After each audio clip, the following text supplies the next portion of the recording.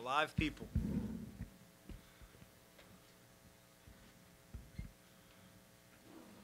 You want me to start with a statement, Kenny? Or questions? Or, it's good to be out in front of our fans, for our guys, practicing against each other every day for, what turns out will be 6 weeks. It's only been two and a half weeks to this point. It becomes, for those guys, monotonous. For coaches, not. But it's good to be in front of our fans. Obviously we got a lot of work to do. My main goal of not getting anybody hurt was accomplished. And that's all I care about when we're going preseason scrimmage in terms of what we're trying to get out of it. So, again, we got a lot of things we have to clean up on both ends of the floor. It's tough when you go inter-squad scrimmage because, the way we want to play with our pace, you don't have many subs. You maybe have one scholarship player on your side. So we're in a much better position where, years past we'd have had 3 or 4 scholarship players on each side. But, no, I thought we played quickly. I thought some of our decisions need to be better. We're a better shooting team than that. This is the first time we've gotten in the Center all year, hour before the scrimmage started, just because of the scoreboard they're putting up. But all good. So questions? Hey, Jerry.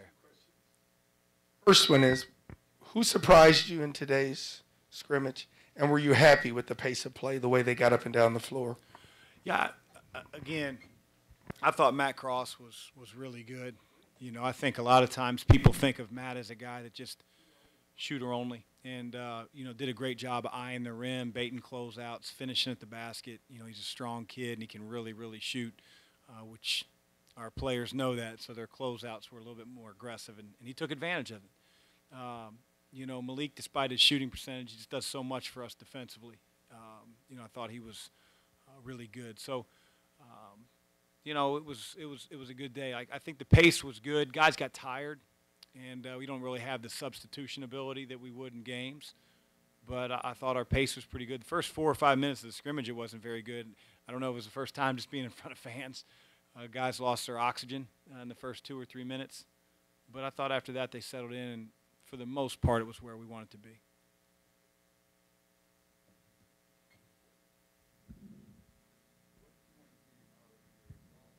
And how close was what we saw, what you've been seeing all practice?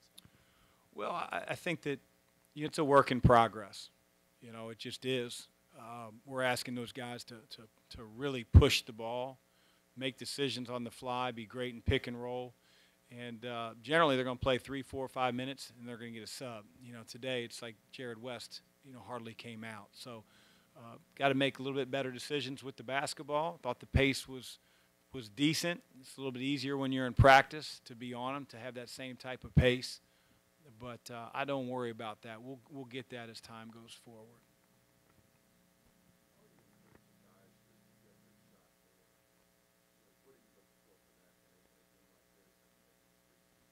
Well, I think it's up to our players to figure out the spots in our offense to set themselves up to get a good look. Whether that's a drive. Matt Cross did it today. There were a lot of guys in positions that Matt was in today, and he took advantage of it. A quick eye of the rim, a good little fake, got him into the lane and got him finishing at the basket. Some of the other guys have to figure out how to pull those opportunities out of our offense. Some of our big guys, because of our ball screen defensive coverage, caught the ball in short roll situations right below the foul line. They've got to be able to convert like JJ did a couple times. They've got to be able to spray out like Gabe did a couple times.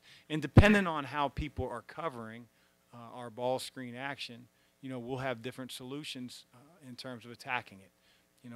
We tend to be aggressive. We tend to be aggressive on ball screen coverage, so that's the type of coverage that we're going to see in a scrimmage. But we know we're going to see all different types throughout the year. Chris, how is L coming along? Coming from junior college. I mean, obviously out there he can make some jaw-dropping plays. Yeah, I thought L was up and down in the scrimmage. I would say that his preseason's been a lot of the same. It's great to have a guy like Jared who's so solid and stable, and can really teach him how to run a team. You know, L's very, very dynamic. I think you saw a stretch where, you know, he got to the rim on a few occasions, got his secondary defender in the air and dumped it off easy for a dunk. And he's going to do plays like that. He's a better scorer, I think, than he showed today. Defensively, he's got a long way to go. He's got to be able to harass the other team's point guard. He's got to be able to, like, bully over the top of ball screens. He's got to fight harder when he gets mismatched in the post.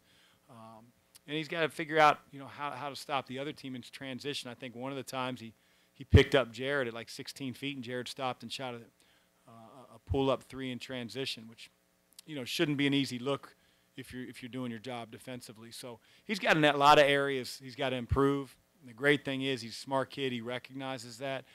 He's playing in a system that you know, demands accountability, but he's coming along. He's got things he can't teach.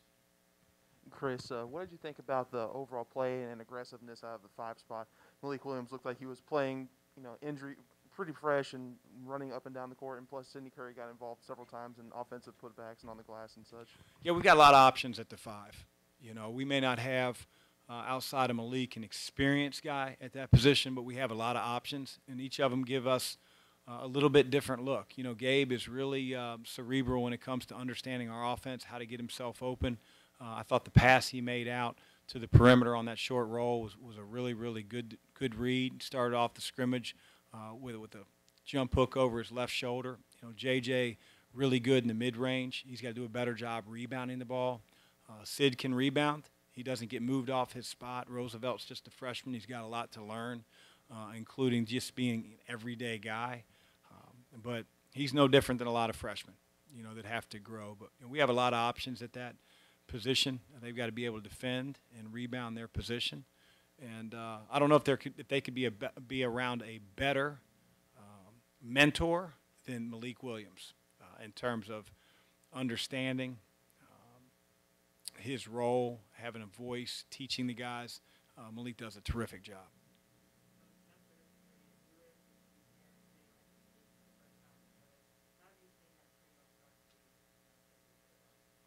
Yeah, I mean, it's a lot of length on the floor, you know, and if Jalen makes really good decisions on the perimeter, you know, when he drives his man and he's strong with the ball and he's finishing at the rim, I mean, he's a load, you know, he's 6'8", but he has to be able to be consistent for us in that.